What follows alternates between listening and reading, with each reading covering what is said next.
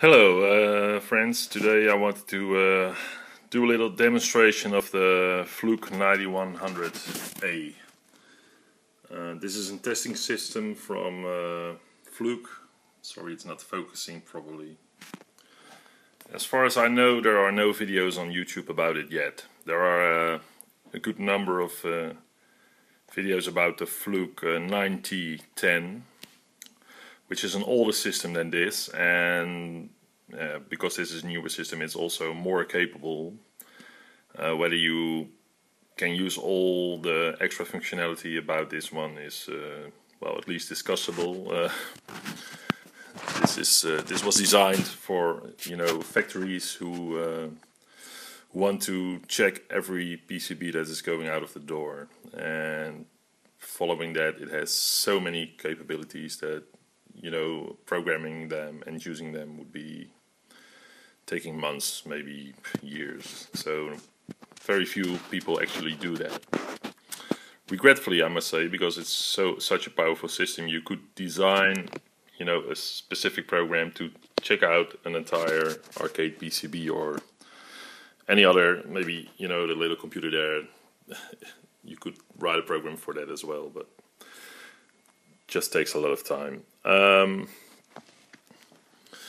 Okay, so I've got a 9100A.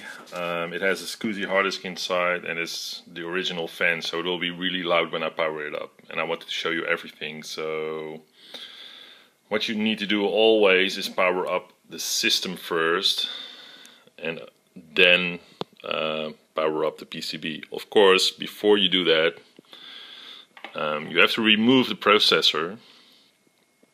This is a Z80 that's coming from this Galaxian board, and instead you connect this pod, and the pod has a flat cable running to the location where the processor was. So you remove the processor, you insert this. Normally you should use some extra IC sockets, but I don't have them, so I have to be really careful when removing it, but it should work. So basically what this does is that the Fluke will take over control of the entire PCB. You can actually run the PCB as well, because it will emulate the processor. The monitor on there is my testing monitor. I can actually connect it to the Fluke for programming it. I have a cable for that, but I'm not going to show you that now. For now, this is connected with the SCART cable that you see here. We have a little quickly made adapter and a regular switching power supply. I connected the 5 volts and 12 volts, and I didn't even modify the board, and that just works if you follow the steps correctly. And you can find that info on mikesarcade.com. Okay, let's power up the Fluke first.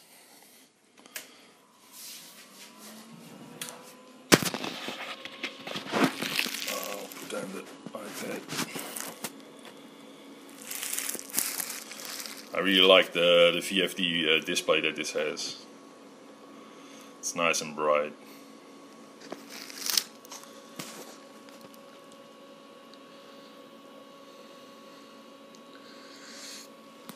So basically this is like a computer booting up. It's loading files from the disk.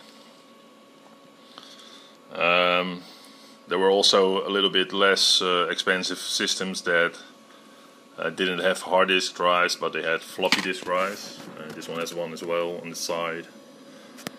The floppies use a really weird standard, and you can't read them with a PC or something like that, which is a pain in the ass.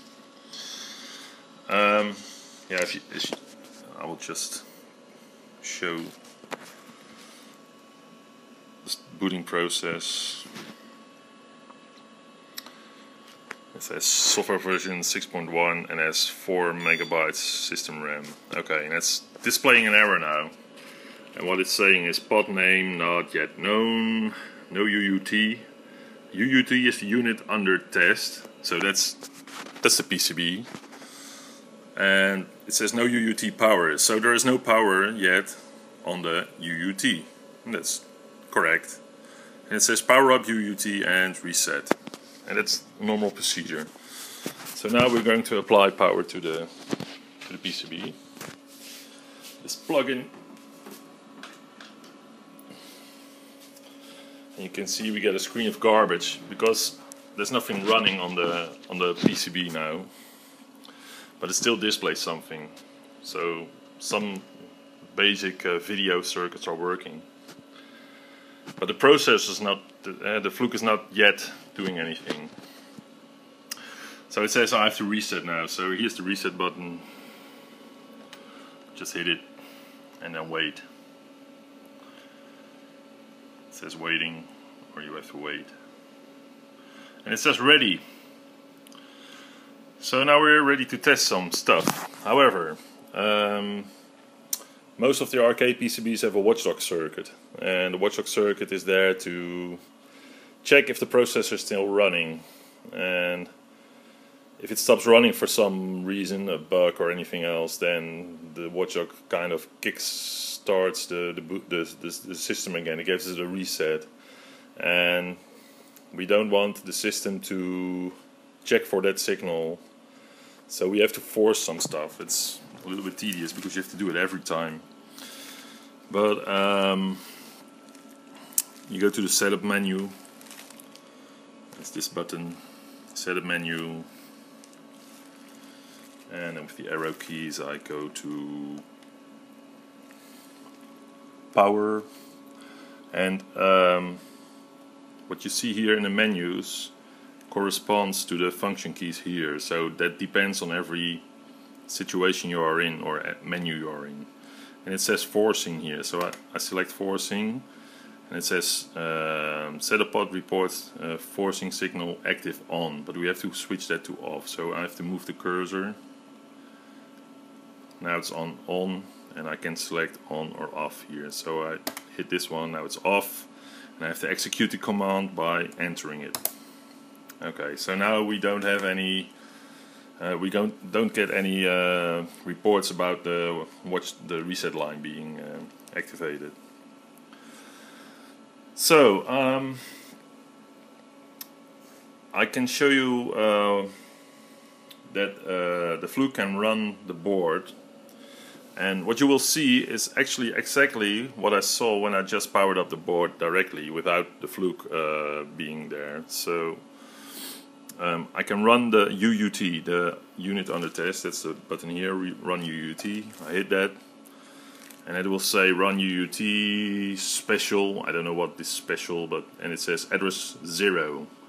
And normally every processor always starts with address 0. So what it does is gets the instruction that is located on address 0, which is on the ROM, and it will execute that very first command. And so normally you always start it like this. So you say enter, and now it's running the PCB as if there would be a processor on it. And what you see here now is exactly what I saw when I just powered up the board. And my iPad camera is a little bit slow, but what I can see here very faintly and very quickly, it says bad RAM 2. And that's indicating to certain RAMs on the board, but you will see there's a little test program on the normal Galaxian software, and that does some basic checking. So this is exactly now running as it would be with a regular processor. Now I can stop this process because I can't do anything else right now. So I have to hit the button again, run UUT, and then it says one of the options is hold here, and I want to hold the running, so I hit this button and this changes to hold and execute it, and now the screen freezes again. Actually it's dark, which doesn't say a lot really, but okay, now the process has stopped. I can start doing some tests. And I got some information because this is a Galaxian board from Marco's arcade site, marcosarcade.com. He's a British guy who does, he made a multi-kit for the Galaxian hardware, and he has also a lot of information about how to repair collection boards. So I got some info from him, and he basically what you can do always with any system is run a bus test. That will check the address bus and I think the data bus as well. I'm not sure really, but you can always do that. Test bus, it says address FFFF. That's always an hexadecimal. I'm not going to explain hexadecimal for you now because you can Google that. Let me just say that F represents the value of 16 decimal. So a combination of that will give you the highest address on an 8 bits microprocessor, and this is a Z80, so that's 8 bits microprocessor. Anyway, it doesn't really matter much which address you choose, I think, but so you can just execute this. And this is a little bit strange about this system. It will not say okay, it will not give you a message, oh, everything is okay if it's run a test. It's just keep silent if there is no errors. So you have to get used to that a little bit. And there are some indication LEDs here, and the top one is busy. So if that one is lit, then you know that it's executing the command you are doing now. See, every time I press the button, it will execute it. If I want to loop test, which can be handy if you want to follow signals on the PCB with a logic tester, then you can repeat the command. It will do it once, and you can loop it. If you loop it, you can see that it will continue to execute the same tests, which can be very handy sometimes. And I can stop that process as well, of course. So now it says stopped. Okay, so what does this tell me? It tells you that the address lines are fine, that there are data lines are fine, there are no shorts between them and stuff like that. So that's a good first step. The next step that Micros Arcade suggests is reading the very first address in memory. So I hit the read button, and what it does is read an address and display it on the display. And I don't want to read FFFF because I don't know what value that will be, so I'll change that to 0. That's what Micros suggests to do, and he says the result should be AF. Okay, so I executed the command now, and it indeed says AF, and even when I loop it, you see that it's executing again and again, and the result stays the same, so that's very solid.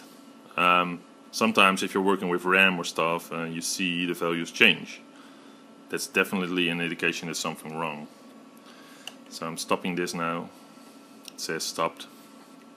Okay, so that's the basic first test. That's just one byte, one very first address of the entire ROMs that are here. I can do ROM tests on this one, but regretfully, because the 9100 is not so popular in the arcade collector scene, the checksums it comes up with, the signatures, what it does basically is check the ROMs, and there's some calculation going on, and it will give you a result on that. And if that result matches with something you know that is good, then you know that the ROMs are okay. And for the 9010, the Fluke 9010, there are a lot of known results and signatures. Even if you use ROMadent on the website, you can get those signatures.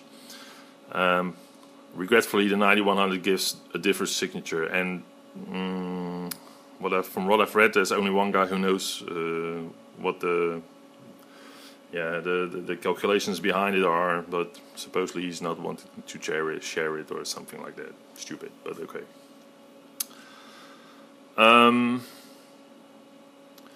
However, Andy from the UK has written a little program that you can enter, and then you can do the normal CRC checks, which are also displayed on the ROM ident pages. So you can check ROMs like that as well. But for now, I'm going to leave the ROM tests. Because I know a little bit already because of the first error it gave. There might be something wrong with the RAM. Okay, so the little list I've got here, this was used, this came from the information from Macros Arcade. It says read RAM, and the first section to do is the program RAM. And the program RAM is of course a RAM that is used by the program to store values. Those chips are located at 7N and 7P, and if you wonder what that is, but they count in rows. The chips are it's like A, B, C, D, E, etc. And then this is row 1, 2, 3, 4, 5. So if you combine this, then you will get a location of the chip on the board, and 7N and 7P are just happen to be under the ROM board. Anyway, in the memory map of a processor, you should see every 8-bit processor has 65,005 something, I don't know exactly, addresses it can address, really, reach, read or write. So every piece of computing hardware has a memory map. On certain locations there are ROMs. Usually it starts with 0. But you can also put ROMs in other locations on the memory, and also RAM.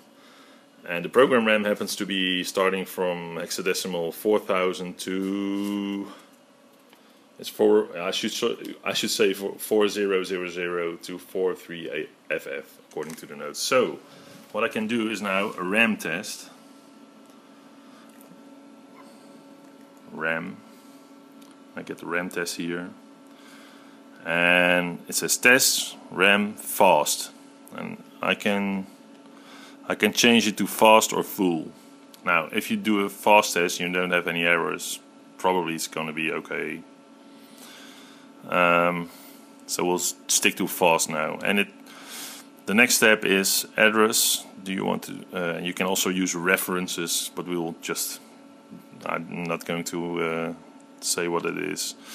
But we have to enter the first address, and it was 4000. So I enter that with the keys here, 4000.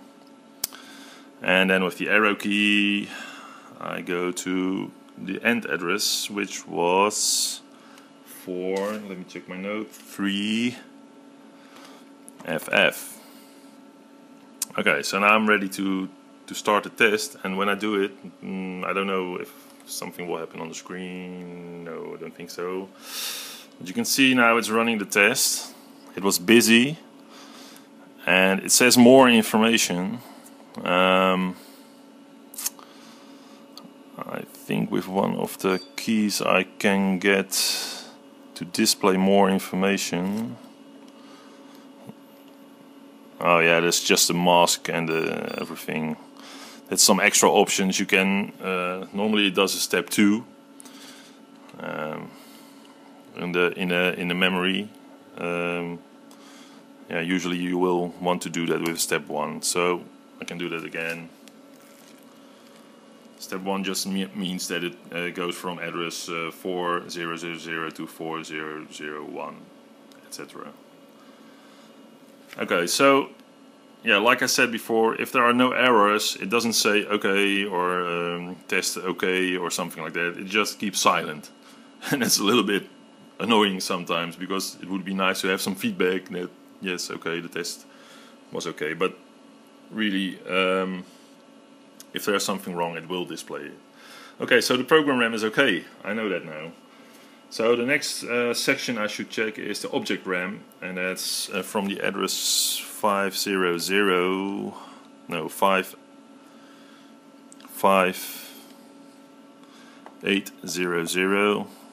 up to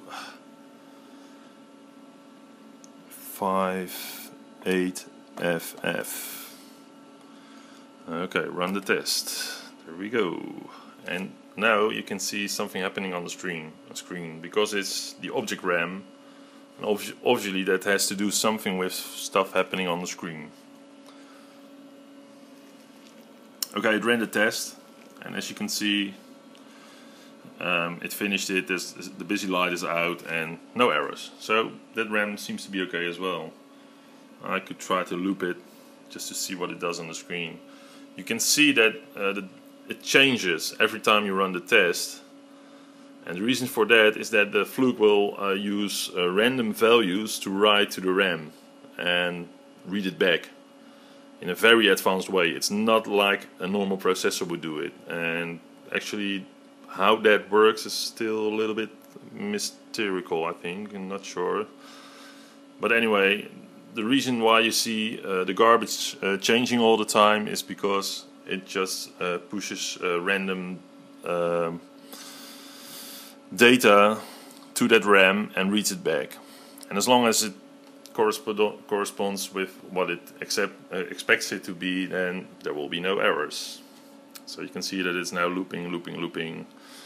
I'm going to stop that now, and it says stopped. Okay, so we have 2 RAM areas, which are good, but if you check the Galaxian troubleshooting manual, then you will see that bad RAM 2 indicates to the video RAM, which is located on 3F and 3H, and the memory address range is 5000 to 53FF. So let's test that RAM. So I go to RAM test, and the address will be 5000 to 5. What did I say? Ooh, that's not 5. Yes, it is 53FF. Okay, so let's run that test, and now you can see even more stuff happening on the screen because, of course, it's the video RAM. And this is again all this random data it's pushing into the RAM and reading bank. And now we heard a beep, and this is also an indication that there's an error. It says that it stopped the test, so it didn't finish it, and the error it reports is attempted to write data FF at 501F and read F7. So it tried to write FF into that memory location, and when it read it back it said F7, which is of course not correct. Now I can run the test again, of course, and you can see again the screen garbles differently, and again I get an error, 501F. Let's loop that. Loop.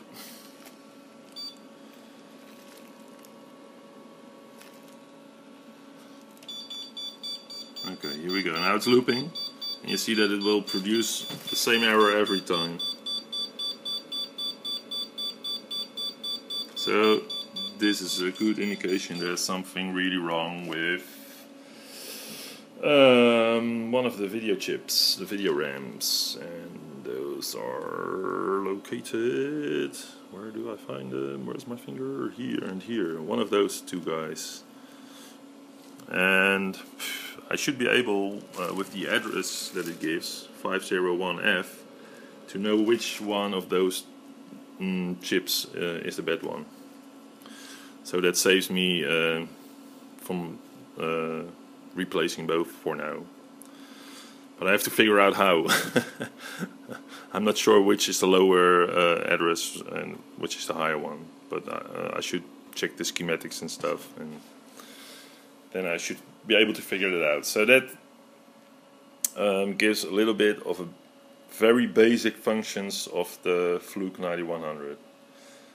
It can do much more, as I said. One of the great features is this, and this is pretty much like a regular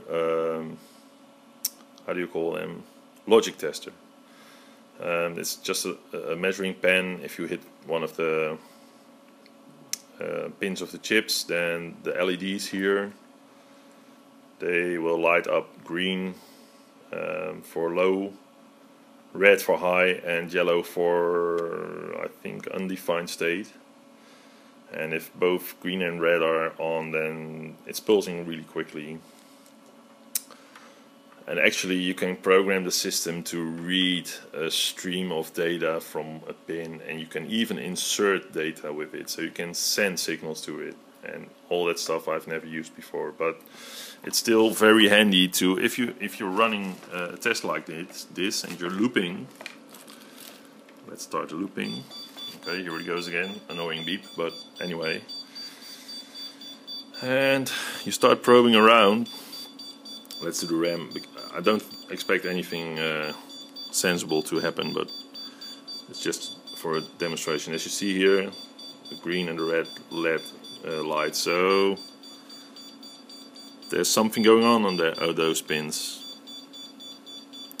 So if you check all those pins and compare it to the schematics, that you know which pin does what, and maybe you can find a broken track or maybe a defective piece IC or something like that. Of course, it's not very interesting to know which pin is dead on a broken RAM chip, of course, but sometimes you have broken traces or soldering blobs or some other connections. Maybe your board was converted and there are some bad repairs or something like that, and this is a pretty handy tool for that. But I don't use it much more than a regular logic tester. Let's just stop the beeping. What you can also do is, of course, write to a RAM area some kind of data and then read it back. Using that you can actually produce characters on the screen, just like a normal the processor would do. And if you're really handy with it, you can fill the screen with zeros or something like that. So, anything else? Yeah, I think that's about what I know about it now. Although it's limited. It's a great tool, but you do have to know what is happening, and you do have to own a good number of working pots, which is pretty expensive today. The systems are very rare and expensive as well, and I was really lucky to find a huge lot of them. And yeah, it's good to see some use now of it. Okay, I hope you enjoyed it. Thanks, bye.